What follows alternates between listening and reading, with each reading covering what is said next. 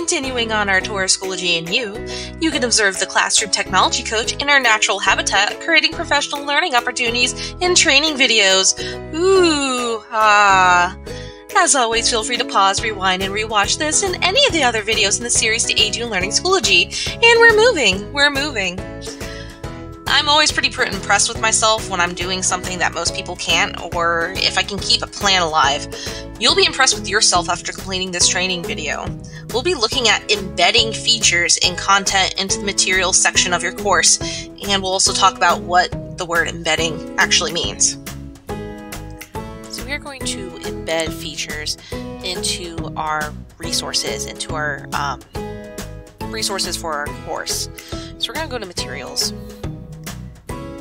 We're going to add materials, and we are going to add another a page in this case.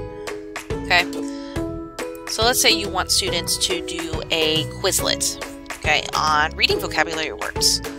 So reading vocab practice. So this may not necessarily be a grade, this may just be something that you want students to be able to access. So if you have a Quizlet, like I do over here, that's slowly loading. For example, this reading vocabulary Quizlet, and I want to share this with my students, but I don't want them to have to navigate to Quizlet every time we do one. I can actually embed the Quizlet into Schoology. So I'm going to scroll down a little bit.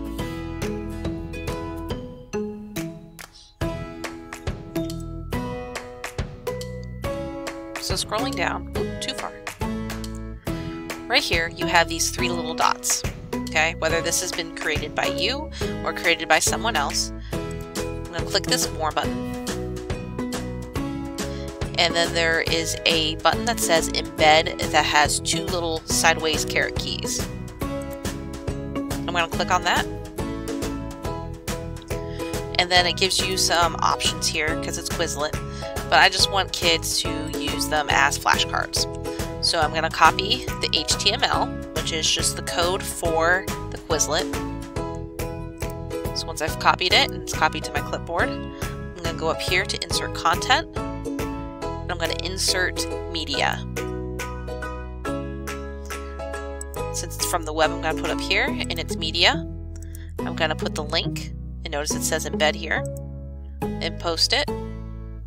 Click Insert. Now for us it's yellow right now, but that's okay because when the students access it, we're going to see it's going to be vocabulary. I'm going to put some instructions here. Please practice these flashcards.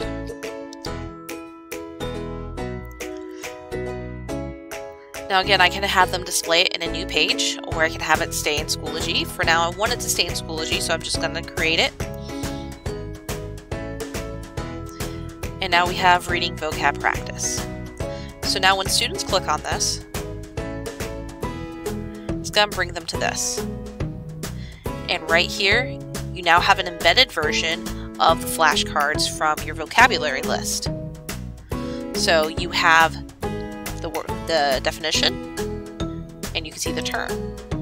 Anything that allows you to embed a video, such as YouTube videos and other things, will automatically pop up here in Schoology as long as you embed it into either a page or an assignment somewhere.